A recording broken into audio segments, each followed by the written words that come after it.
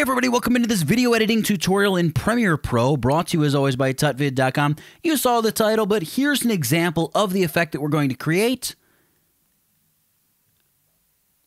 Just like that, it's just a nice simple lens flare transition. I hope you like it so much. There's a link in the description to a whole pack of video lens flares that are like 4K resolution, totally free. They're not mine, they're somebody else's, but I linked to their site. You can check them out.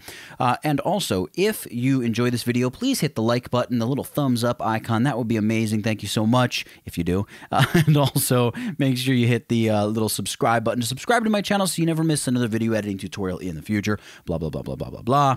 Let's check out this tutorial and learn how to create this lens flare effect, or work with the lens flare effect, I should say. Now, I have one video clip of this cello player here on my timeline, and I want to transition just to another clip. I'm going with this hand wheat shot because what I want to do is if I can catch the camera movement of the cello shot, right, so it's kind of like swaying at the same place where the wheat is. Now, if I just watch through this camera is panning or swinging around just as this camera pushes, and this camera is way, way too slow. So what I'm going to do is take my rate stretch tool here, and I'm just going to cut the size of this clip down. And it's not going to cut the clip down so much as it sort of crunches the clip in, it's going to speed it up. So it's going to hopefully, we're going to match the timing a little bit better. So as that clip comes around, boom, we just come right in, and we've got the guy's hand moving through the wheat. Now we can continue tweaking and adjusting this till the cows come home. That's not the point of this tutorial, though. The point of this tutorial is talking about this here, this lens flare. And by the way, here, let me see. Over here in my Finder, you can see blue through yellow lens flares, and also, I believe all of these lens flares are included in that pack as well. I'm just going with this warm.mp4, though. I'm not messing around with anything else. Warm.mp4, I'm going to drag it out and place it on the video track above my current video clips. Now, I'm just going to scrub through this, and I'm looking for an area of lens flare where there's some bright flashing, because the whole point of this lens flare is just to sort of distract and play with the eye a little bit as the camera is, as the scene is switching.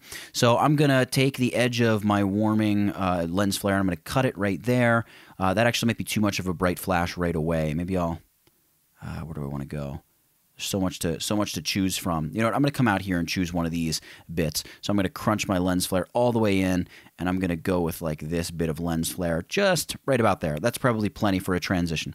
Now I'm going to drag this above the transition between the two images, and you can see I get this just bizarre, not so great looking, just whoa, what's going on here?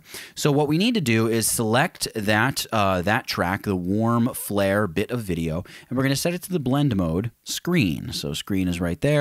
And what this is going to do is it's going to knock away all of the black and just preserve the warmth of the lens flare. So now if I watch it, just right off the bat, it's going to look quite a bit better because I get this huge bright flash, and then the frame is going to switch. Really, I should probably right-click on this, go to speed duration, and reverse this, because that initial super bright flash that happens, I should probably want that to happen, and as you come out of that whiteness, all of a sudden the frame has changed, right? You see that?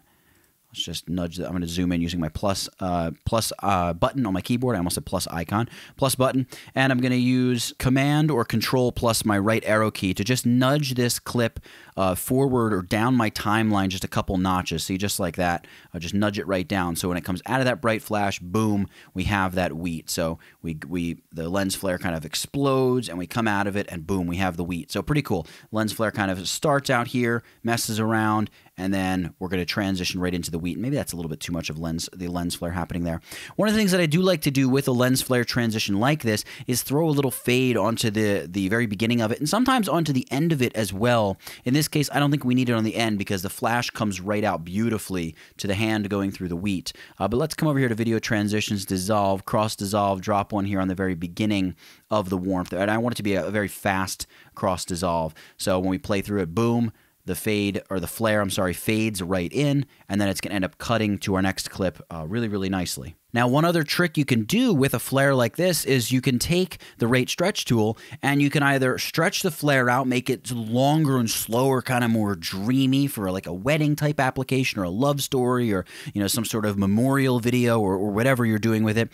Or you can really speed it up to make it very pulsing and flashing and powerful and impactful for some sort of action-packed something you're doing. I'm going to drag this forward. I'm going to speed it up a little bit just to really make this flare hit and switch to the next clip. So boom, the flare hits, it shoots through, blasts and comes right out to the hand going through the wheat, and it is just what the doctor ordered.